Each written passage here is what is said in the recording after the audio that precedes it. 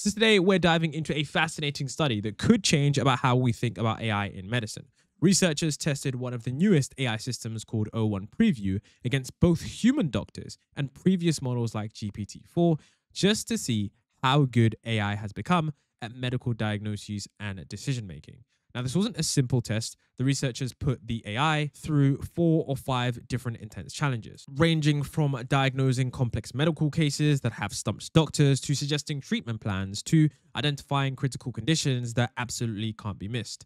They used real medical cases from the prestigious New England Journal of Medicine. These are the kind of complex cases that even experienced doctors find challenging. And what makes the study particularly interesting is that they didn't just use multiple choice questions. Instead, they tested the abilities of the AI to think and reason like a doctor would in real world scenarios because they wanted to see if the AI could handle complex, multi-step thinking that doctors use every day when treating patients. And in this video, I'll break down exactly what they tested, what they found, and what this could mean for the future of healthcare. Now, one of the things that they found in this research was the fact that this AI model, the OpenAI's O1 model, was actually really impressive in comparison to GPT-4. They actually showcase around 3 different cases where GPT-4 cannot solve a complex case, it can't diagnose it, and it manages to get it completely wrong, whereas O1 gets the diagnoses completely right. So case 1, they had some really complex disease. GPT-4 got it completely wrong with a bond score of 0. Then O1 Preview managed to get it completely right and identified the exact condition. Case number 2, there was another complex task which GPT-4 completely missed and listed common conditions instead. Then O1 Preview completely nailed it and got the rare condition completely right. Then we had case 3, there was an actual condition and GPT-4 was close, which, managed to get a bond score of 3 and listed some correct information but incorrect conditions, whereas O1 Preview got it exactly right again. And in this, what's particularly interesting is that the bond score shows how close each AI got. 0 is completely wrong, 5 is exactly right. And these were actually really tough cases. So these were like medical mysteries, and GPT-4 tended to guess more common conditions, but O1 Preview was able to identify rare and complex conditions pretty accurately. And this just basically shows us that with each improvement of AI, and of course with this new series of models, whilst yes, you might use this AI on a day-to-day basis, when we are tackling complex scenarios like this is where these thinking models really do shine. Now, there was also this image right here, and this image shows a comparison of how well different diagnostic systems, both AI and human, perform at correctly diagnosing medical conditions using cases from the New England Journal of Medicine. And this is from 2012 to 20. So now the types of systems shown in the blue colors are of course the modern AI systems, and the light blue is where you have the older diagnostic systems that required doctors to manually input symptoms. And of course, in the brown bar at the bottom, that is where you can see the human clinician's performance. Now, overall, what we can see here is that there is, of course, a stark improvement when we look at the O1 Preview compared to GPT-4. Then when we look at these older AI systems, we can see that they're not as good. And then, of course, we can see compared to the clinician, there is a large increase in terms of the percentage correct diagnosis. From here, you can see it's around 30%, whereas with these LLMs, it's around 60 to above 75%, which is rather surprising. And this really goes to show us just how powerful these AI systems are. I know a lot of people give these generative AI systems flack because, they're just regurgitating stuff, but when you apply them to medical use cases, you can see that these tools are remarkably powerful for diagnosing different diseases or diagnosing different things in a variety of different scenarios. Processing complex bits of medical information and arriving at correct diagnosis is the kind of thing that AI is exactly designed for.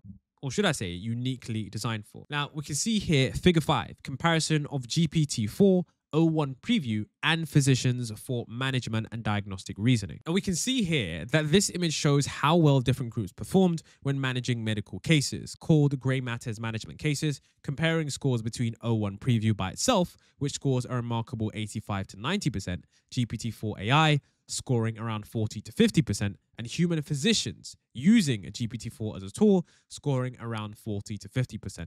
And then, of course, human physicians using standard traditional medical resources, scoring a whopping 30 to 40%. So this is rather fascinating once again. The scores ranging from 0 to 100 show us that O1 Preview clearly outperformed all other options by a large margin. And this is fascinating because this performs significantly better than both GPT-4 and the human physicians. Interestingly, there wasn't much difference alone between GPT-4 and the physicians using GPT-4, but this visualization powerfully demonstrates how much more capable O1 Preview is at medical management reasoning compared to both earlier AI systems and human physicians, even when those physicians have access to AI or traditional resource. Now, in addition to this, I do want to caveat this by saying this is O1 Preview.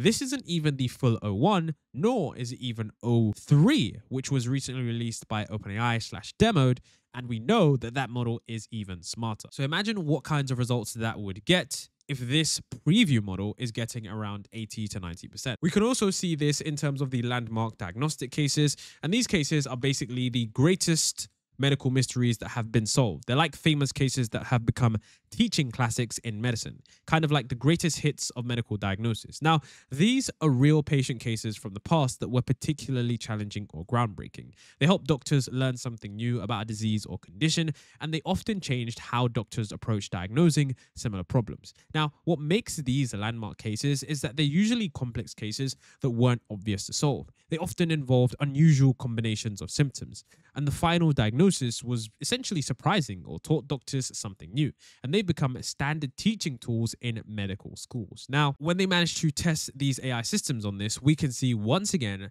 that O1 Preview manages to get an extremely high score on the left-hand side, and we can see that GPT-4 only also manages, interestingly, to outperform physicians with GPT-4, and physicians with GPT-4 does perform better than physicians and resources. Now, interestingly here, we can see that the AI didn't manage to supersede humans that much because there were several cases where humans managed to get this stuff.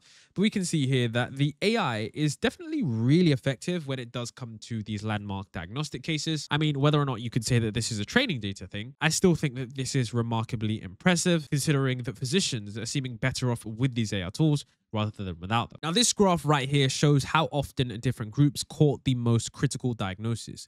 And this is what they call cannot miss diagnoses. These are the diagnosis conditions that if they are missed, they could be life-threatening for patients. So we have 4 different categories. So we've got the residents in pink, which are junior doctors in training. We've got the attending physicians in green, which are experienced fully qualified doctors. Then we've got GPT-4 in blue, the previous AI model, and O1 Preview in purple, the newest AI model. And what the graph shows is a scale that goes from 0 to 1 or 0% to 100%. And the boxes show where the majority of these scores were, and the black lines show the full range of different scores.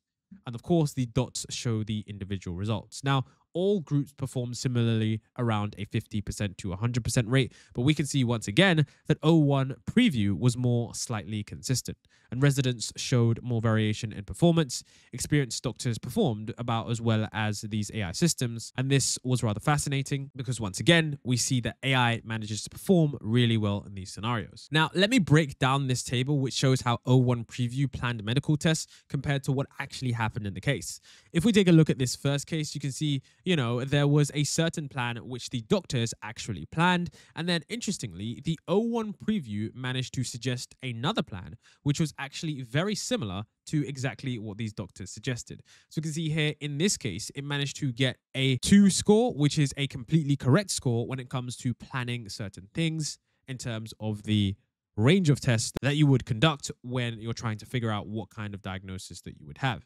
Now, there were some things here that were rather interesting. It was impressive that the AI didn't just suggest random tests. It laid out a comprehensive step-by-step plan that included backup plans and alternatives. It explained why each test was needed, and it matched what expert doctors actually did in real life. And this was rather fascinating because there are complex steps that go into doing this, and it's important to understand that all of those reasoning steps have to be completed successfully for the AI to get the right answer. Now, there were certain areas where the AI was wrong. There were 2 other scenarios where the AI got half the answer right, and then the other one it got completely incorrect. But I think the most fascinating thing about this is that this is an AI system which isn't just purely medically based, like it isn't fine-tuned on medical issues, but remarkably, we can see that when we're looking at these diagnoses, we're seeing these suggested plans, we're seeing that it's able to sometimes get the right suggested plan and the right steps to take, which is rather impressive. And we can only imagine what's going to happen in the next 5 years, the kinds of models that we're going to be get, and just how accurate they are in terms of diagnosing conditions and, of course, suggesting plans. Of course, I would say, though, that I hope humans don't become too reliant on this because, of course, with hallucinations, you wouldn't want to have, a tired dentist that is overworked, or a tired doctor that is overworked, or a tired clinician or physician that just uses what the AI says. And then next thing you know, a hallucination manages to mess up a person. So, of course, I do think that humans will always have a role to play when it comes to diagnosing individuals. We could also see here that this individual said that I had O1 analyze a very specific immune disease for my friend, who happens to be one of the top scientists in the field. And after I sent him the results, his response was, "Oh my God, I just read it. This is breathtaking. This is insanely good."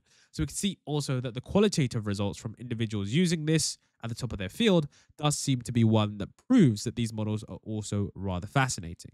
So with that being said, what do you guys think is the future of AI and humans when it comes to the medical industry? I think it's really fascinating that we're now starting to explore this in further detail. I do think that with rules and regulations, it's going to be pretty hard to actually get these models out into a real sort of practice. But I do think we're going to start to see more and more cases where doctors may have missed certain things, but users taking it into their own hands to consult with a model like O1 or even O3 and get remarkable results that doctors simply would have missed. This is something that I've discussed before, that literally millions of Americans die each year because doctors manage to make mistakes. We all make mistakes, we're humans, but the only problem is that in the medical industry, sometimes there are situations that are simply life or death, and those mistakes do cost lives. So maybe having an AI system review every single decision made, maybe we could catch those rare conditions or diseases that we otherwise would have missed. And then, of course, having humans check over and run the necessary tests to ensure that what the AI suggested is potentially factual. With that being said, would you be open to having an AI doctor? I personally think that within the next 15 to 20 years, we're certainly going to have maybe some pods or something where you prick your finger, you get an instant blood test, you get an AI doctor that tells you everything wrong in your body, you get an instant diagnosis, you get an AI that reasons over all of your personal data. Maybe it knows everything you've done, everything you've seen, it knows everything you've eaten, and it's able to conduct probably the most effective plan for you because it understands your emotional state, your physical state, your water levels, how much you've been drinking, and it can probably suggest the most accurate thing. Context is, of course, key, and I find that the more context you give these models, and of course your doctors, the better they become. And if we look at how AI is going to be integrated into our lives, I wouldn't be surprised if we're going to be sharing that AI data with our doctors very soon. A very interesting world for those of you who are trying to live forever. With that being said, if you enjoyed this video, I would like to see you in the next one.